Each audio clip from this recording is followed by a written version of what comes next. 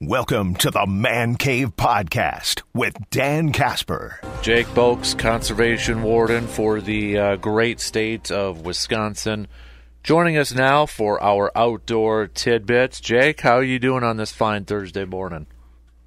I'm doing good. Another great Thursday, and happy to be on the show with you. Absolutely. Well, we appreciate it, man, and we've got a few questions ready to rock and roll here, so let's jump right into it. First off, we had a texter, first-time texter, so thank you for that. Asking question for the warden, kind of a two-parter. What is the latest on the use of the live scope, and do you ever foresee a sandhill crane season? Yeah, good questions. So the live scope question, that made some headlines because it was in the spring hearing. The thing about the spring hearings is that it's strictly a advisory, I guess, questionnaire. What the fisheries program, the wildlife program, the Conservation Congress, or the Natural Resource Board do with those questions is they just look at them and go, was there a lot of support either one way or the other on if this is something we should even consider, working on, enacting, changing. So nothing changes out of the spring hearings. It's just more of like a poll on what people think about it. And off the top of my head, I think it was pretty dead even on yes and no if it should be banned or not. Typically, when there's something like that where it's kind of split, it just means that it just is kind of like, well, no one really is way favor of having it or way favor of not having it. Just kind of keep it a status quo. So I don't foresee anything really happening with that.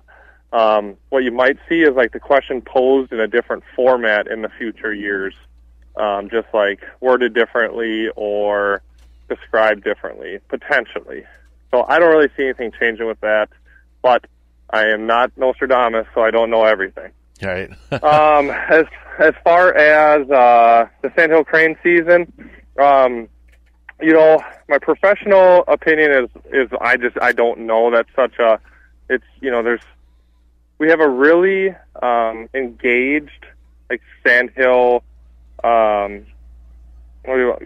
group. I don't know the name of the group, but there's a pretty strong protectionist group that supports sandhills and all the other cranes and protecting them. So I don't know. It's always good to have groups that want to protect our animals and stuff like that. But I don't know how that attributes to changing everything through the legislature on if we actually have a season or not.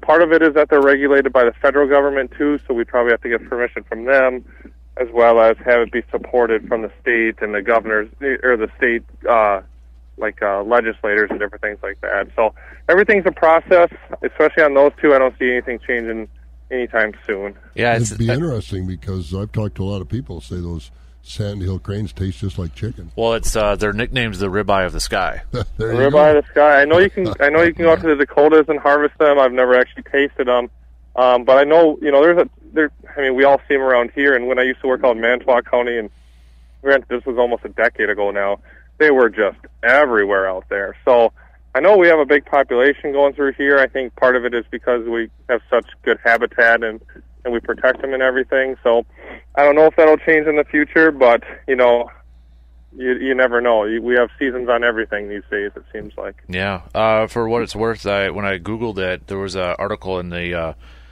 Journal Sentinel that said, because they did a poll on this, and it said fewer than 1 in 5 Wisconsinites supported a sandhill crane hunting season. So I don't know who participated in the poll or not, but that was from March. Yeah, I saw that poll too. I think they might have posted it in the Outdoor News a couple months ago. Yep. And like you said, I'm not 100% sure on who they reached out to for that poll because the people I know, it would not be 1 in 5. I can tell you that. Yeah, exactly.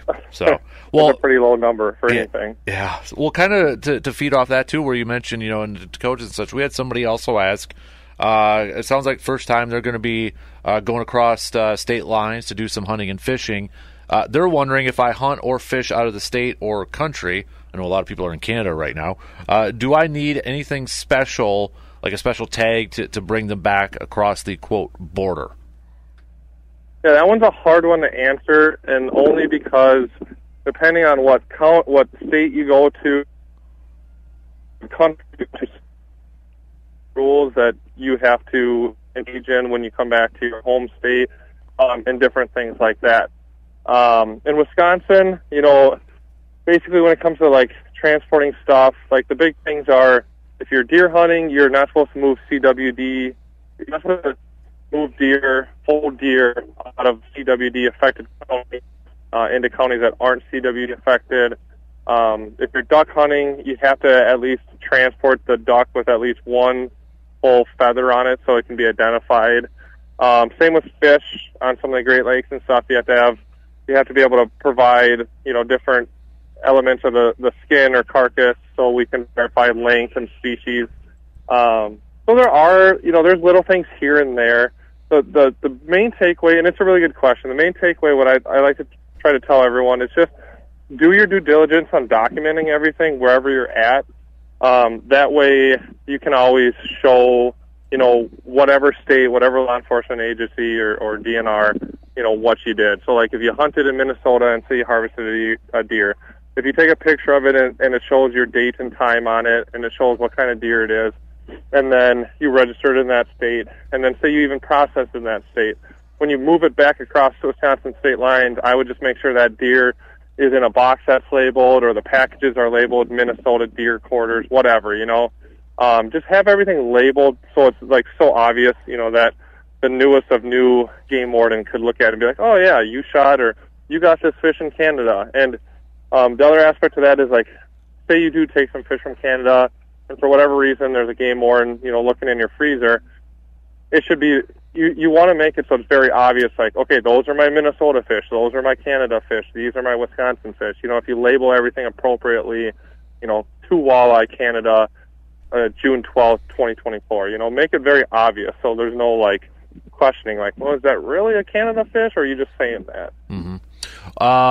Would that be kind of similar? Do you know off the top of your head, like, say you got a big elk in Colorado and you're bringing it back to your local taxidermist, kind of the same stuff there? Same stuff. I'd say that with any same species.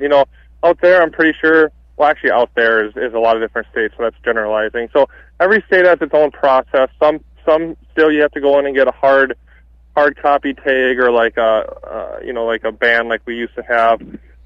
Or some of it's just electronic and you get a tag punched or you just check it in online like we do. So everything's different, but if you just document it that way, label it accordingly, and keep your licenses with you, like you got a Canada fish license, you got a elk tag out of Idaho, stuff like that, and you keep that stuff with you, it just helps you show kind of helps you show where you were and differentiate different species. Mm-hmm. Late texture. Go ahead.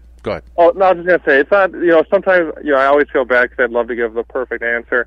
Sometimes it's hard just to give that exact right answer because there's so many situations, so many species, so many states and provinces. It's just make sure you do your diligence on wherever you're at and then wherever you're going. Just kind of look through the rigs of each entity and just make sure you're doing it right.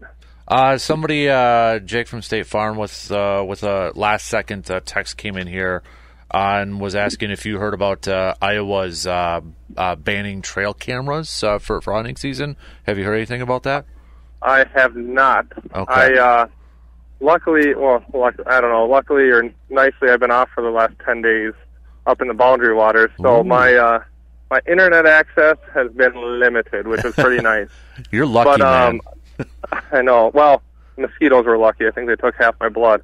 But I haven't seen that. I've heard different states do that. I've heard of different hunting organizations or competitions and stuff starting to ban different cameras for fair chase stuff. They asked about the first question about live scope kind of comes back around, like in Wisconsin. I know we're talking about Iowa here. In Wisconsin, in my career, I've never seen the state of Wisconsin ever limit opportunity. Now, that's not saying something won't happen, but, underwater cameras for spearing, live scope, jack jaws for ice fishing, trail cameras and different things. The state has never taken a position on restricting technology or stuff like that. the fisheries department manages our species through bag limits, possession limits, and the compliance that comes with that, and the science and the numbers that come with that. Not how they're caught, but how many are there. So I don't see anything around here changing much when it comes to that. But again, anything can happen. But around here, the state doesn't really restrict how you do it. Just we try to manage the numbers through science and regulation, or science and regulations and stuff like that. All right, Bob, you got anything that you want to throw in there before? You ever seen a 9x7 elk? No, but on the ranch I was on last week, they had one. It was the most unbelievable rack of horns I've ever seen in my life. Really? 9 on one bet. side. Unbelievable. Sorry about I said, that, guys. Where'd you get it? He said, right over the hill from where we were working cattle. I said, really? Yeah, he said, and you see them in the morning all over. But that was an unbelievable rack of horns. Where were you at? In Montana, just outside of Billings, Montana. Sand Springs, Montana.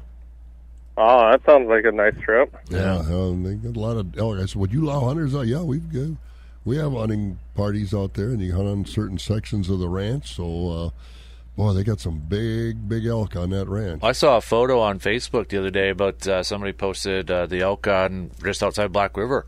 There were some nice ones in the fields out there. So, Are there been up there already? Yeah. Or were they from last season? This year, because it was just newly planted fields out there too. So, yeah. That's awesome. Yeah. All right, Jake. Well, hey, we appreciate the time as always, buddy. Enjoy the rest of your week, man, and we'll catch up with you again soon, okay? Yeah, thanks, guys. Talk to you next week.